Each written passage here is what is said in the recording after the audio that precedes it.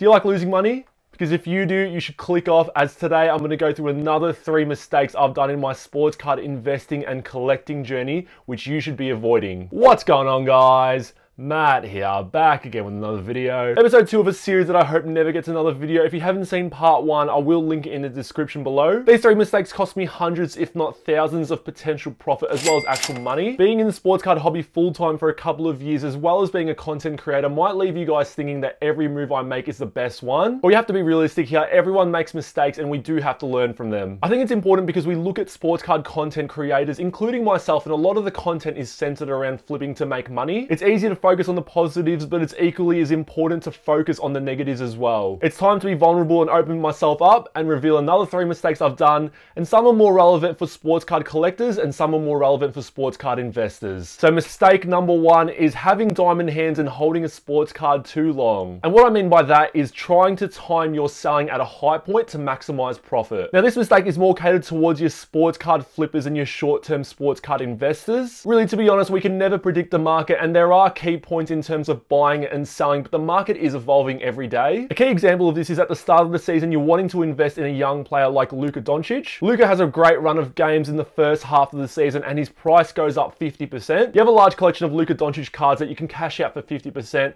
but in your mind, you do see this as the beginning of a large season to come. In fact, rarely does a card ever go up and up and up throughout the course of a whole season, and it's normal for it to have dips and rises. You might even think that typically because the prices are higher during the playoffs, it's better to hold until then and then sell at a high point. But that's the risk though. Why take a risk holding until the playoffs when you have other factors in play like injuries as well as the market potentially dropping? There shouldn't be an issue in taking profit, because what do people normally do when they do sell off a card? They end up repurchasing or reinvesting the money used from that profit. And this is my main point with this mistake, and it's the importance of staying liquid. When I speak about liquidity, it means how easily the investment can be sold for cash and the ability to have cash reserves. Now, why should you be liquid when it comes to sports card investing and even collecting? We've all seen those Facebook posts where people are saying, sale to fund a PC card or sale to fund grading costs. Staying liquid means you have that ability to buy that PC card or pay for those grading costs when needed, rather than waiting 2 to 3 days and losing that opportunity. Just imagine your holy grail popped up on eBay and you ended up having to sell off your cards,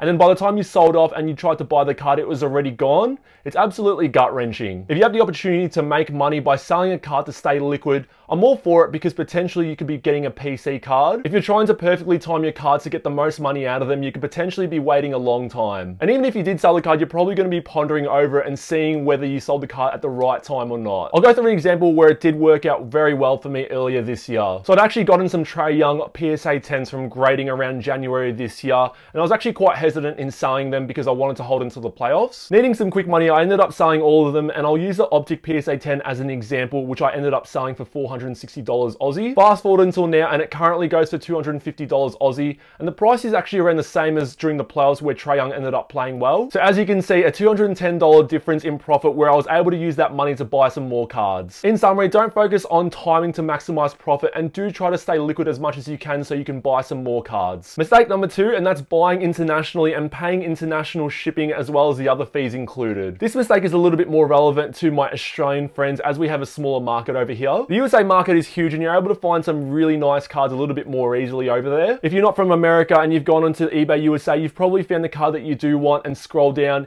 and you end up seeing that there's a $30 shipping fee in itself. On top of a shipping fee, you also have an import tax to pay as well. I'll give an example here. Before the NFL season last year, I was super keen to add a Deshaun Watson Prism card to my own collection. A card I really wanted was his rookie Prism Silver graded PSA 9, which was going for $345 US at the time. So I ended up buying the card and shipping here, and I expected to pay around $490 Aussie, which accounts for the $30 in shipping. But then I looked at my bank statement and saw I was charged not only a shipping fee, but also an import tax as well as an overseas card fee, which totaled $550 Aussie. So on top of a card I'm already paying a fair bit of money on, I've generated another $60 in fees. Now you might think $60 on top of a $490 card isn't that much, but it really does add up, and it happened to me a fair few times. My mindset was literally the fact that because I was paying big money for the card, that an extra $50 to $100 wasn't really that much. But in reality, with flippers, you're trying to maximize profit as much as you can, so $50 to $60 behind market value is already a lot to make up on. I'm estimating this mistake to cost me around $500 to $600 as I used to buy a lot of nice cards from the US and ship here individually. Now to combat this mistake, I do highly recommend a freight forwarding service, and my personal choice is Ship My Cards, who I'm not affiliated with, but I will link down below. So basically what you can do with Ship My Cards is that you can use their address to ship your cards to, and they can store in their warehouse. And this is important because you are saving on shipping, because standard shipping in America is around $4,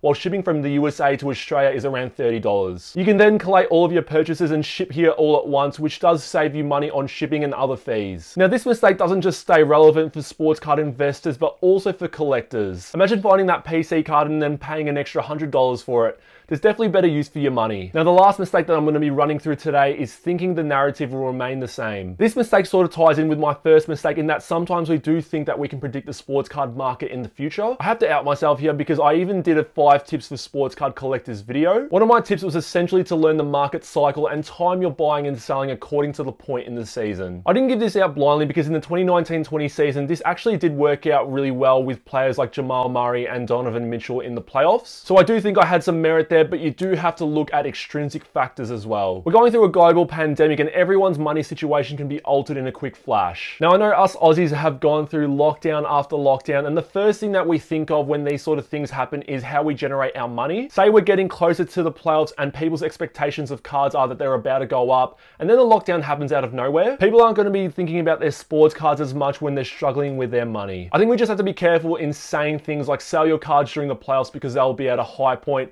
because we really can't predict the extrinsic factors at play. The market in reality is getting smarter day by day because we do have content creators, including myself, saying to sell here and buy here. We have to understand that we can't predict everything as much as we used to anymore. I mean, looking back, who would have thought the current peak of the sports card market was February 2021? If you look at that month specifically, there wasn't anything special other than the Super Bowl in the NFL. I wouldn't fault you if during that period you had extreme optimism for the NBA playoffs because the market was really hot at an unusual time. An example of this was me being extremely optimistic for the Miami Heat in the regular season, even though they didn't play well. Again, thinking the narrative would remain the same, I thought Miami would turn up in the playoffs like they did in the previous season and play well. In doing so, I bought a bunch of Bam Adebayo rookies thinking he would copy his performance from the previous playoffs, but they lost a key role player in Jay Crowder, and second-year player Tyler Hero wasn't even able to replicate his past playoff performances. In reality, they got swept early, Bam's prices fell off a cliff, and it's just really on me not analysing the situation at hand. To summarise mistake number 3, analyse the situation at hand,